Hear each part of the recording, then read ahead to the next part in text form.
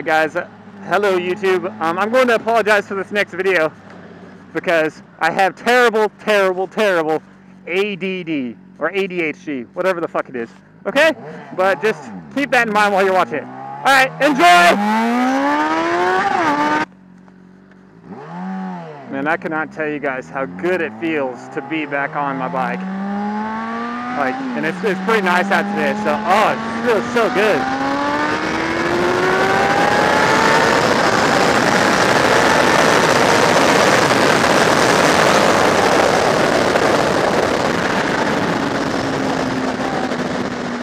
Oh, it feels good.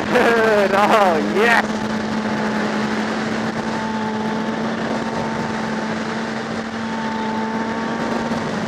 Man, those of you that ride on a regular basis, you guys know what I'm feeling. It's like this, you just connected with the bike, you know? It's just a freeing feeling, you know? Like, you just feel free. I can't really explain it other than that.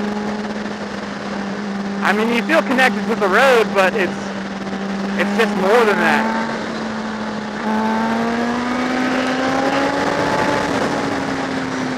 It's a great feeling. So something that I wanted to cover, I've seen a couple of videos on it, but not a lot.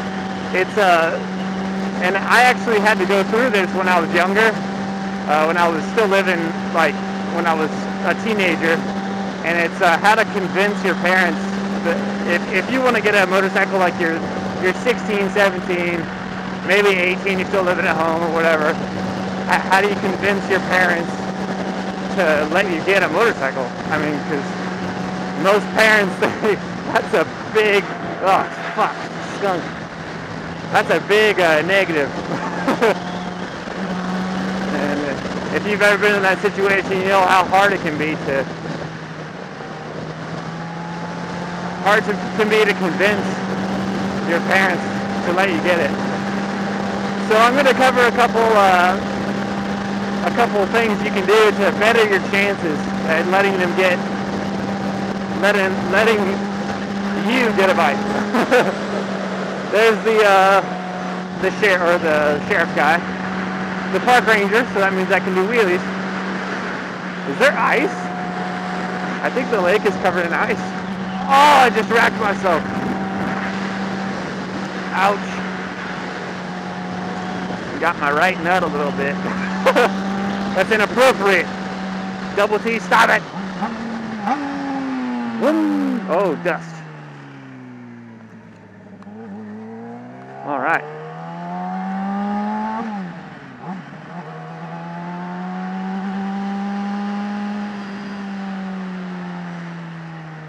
But I'm wondering if I can do a couple wheelies. See, normally the park ranger he lives right up there, but since I saw him back there, I know I should be okay. There are sheriffs around here though, so I kind of got to be.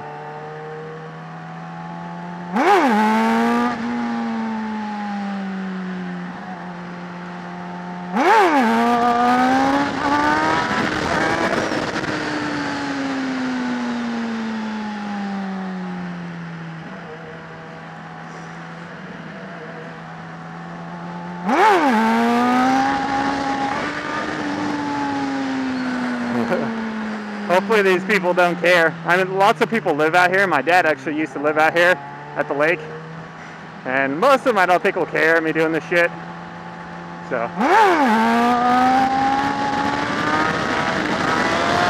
Wow, nice. These are all second gear, by the way. Man, I'm not doing too bad. I haven't wheeled in a long time, too. Okay, anyways, back to the freaking point of the video. How to let your, and by the way, don't do that stuff if you don't let them watch this video if you're trying to convince them to let you get a bike, okay? Okay, so what I didn't get my bike until I was 20, but I was still living at home at the time, and I mean my parents still had a lot. Man, there's so much dust and stuff, I gotta be careful. they still had a lot of input on what I did. And let's go. Careful.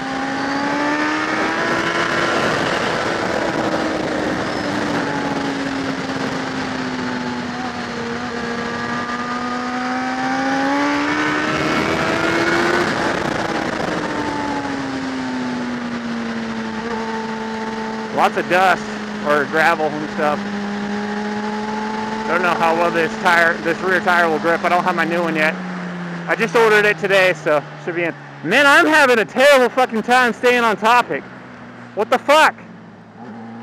Anyways, check out the geese. Oh my god, my ADHD is just, God, stop it.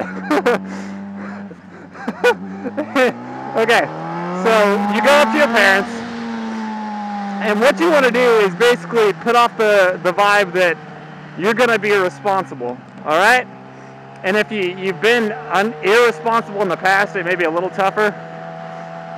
But what you want to do is say, hey, look, I'm going to, say you're going to take the MSF course and talk about how it teaches about responsibility and it's going to prepare you for what the road holds, okay? And another really good tool that I used was I said I'm only going to ride in certain places, okay? Because they're like the highway that goes through Wichita, it's dangerous as hell. I mean, you guys see me ride it, but I mean, during rush hour, there's like crazy people like bitches talking on their cell phones and texting and all kinds of shit. But yeah, just say I'm only going to ride in these certain areas at this, like I'm not going to ride at night, shit like that. I mean, obviously you're not going to follow that if you're anything like me.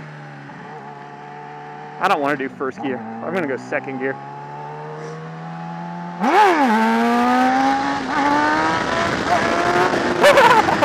Yes! I'm like wheeling on hills. Okay, so yeah, that's a good tool to use. Say you're going to confine yourself to these areas. Okay, let's see, other points. Tell them about the statistics for motorcycle. This is a dangerous one for motorcycle deaths, because using a helmet like increases your chance of surviving a motorcycle crash by like a shit ton. I mean, you could use that. Depends on your parents, really. Like, you gotta be wary with that one because talking about any sort of danger with a motorcycle can backfire pretty bad. But that can work with certain parents, okay? Like, talk about how you're going to wear all of the gear and that will protect you, and you've been saving up and all that. We're gonna go see the ice. It's the end of the line. But yeah, that's a good point. I think I talked about that. Like, I had already bought my helmet before I bought my bike, and so I was already good with that. I was like, listen, wearing a helmet, I mean, I'm going to be pretty safe. Oh, what else did I say? I talked about the MSF course. That's pretty solid. This sand is like really weird. Yeah, I talked about the MSF course. That's just water. Oh shit, I'm not being very good on topics. And pretty much you just gotta keep bugging them about it, you know. It took me a while to... Actually, what I kind of did, my dad was kind of flip-flop. He was like, I'm gonna turn around. He had two kind of personalities. One day he would be like, yeah, you can get a bike, and then the other day he'd be like, fuck no, you're not getting a bike. That's just the kind of way he is.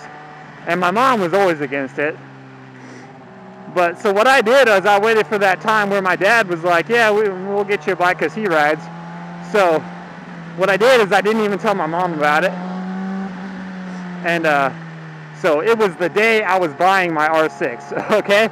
We were getting ready to go pick it up. I had already gotten the loan and all that taken care of, and we were getting ready to go get it. And then that's when we went over to my mom's house, and my dad kind of told her, which he didn't know that I hadn't told her yet either. So it wasn't very fun.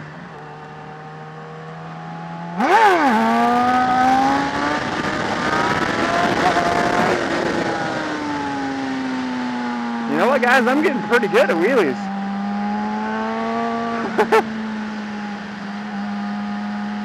Keep practicing. Okay, so yeah, I would say those are a couple good starting points at trying to get a bike. The MSF, talking about where you're going to limit yourself to where you're riding and what time you're going to ride.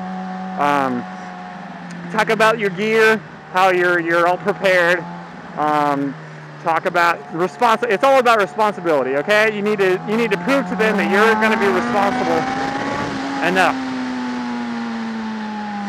And it really just depends on your parents, but yeah, those are some tips to start you out. Let's get another wheelie here. Oh,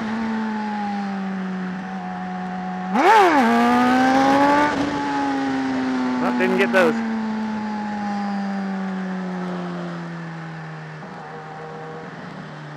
And I wanted to give a shout out to this guy.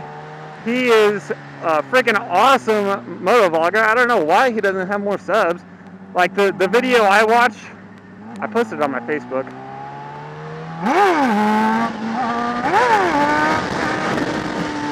The one about what was it? Food labels or some shit. Yeah. the food labels video that he has out. Oh, it's so funny. I laugh my ass off. So you guys should go check him out. His name is Shifty Clutch. Here's the link right there. Shifty Clutch. And he was the guy that I did the moto vlog and dance video response to. Yeah, he's a really cool guy. You should go check him out. I mean, you don't have to. You don't have to subscribe. Or just go watch him. And if you think he's funny like I do, which I think he's hilarious, then yeah, give him a sub. Because he only has like 100 subs, and he's been putting out pretty good videos for a while now. So yeah, go check him out. Yeah, and congratulations to my buddy AK for passing me, dickhead. Anyways, you guys have a good day. I'm gonna pull a good wheelie for you guys for my ending, for my outro.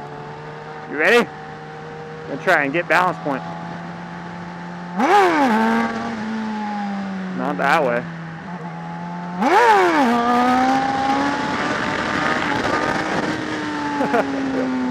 One more. How about one more, guys?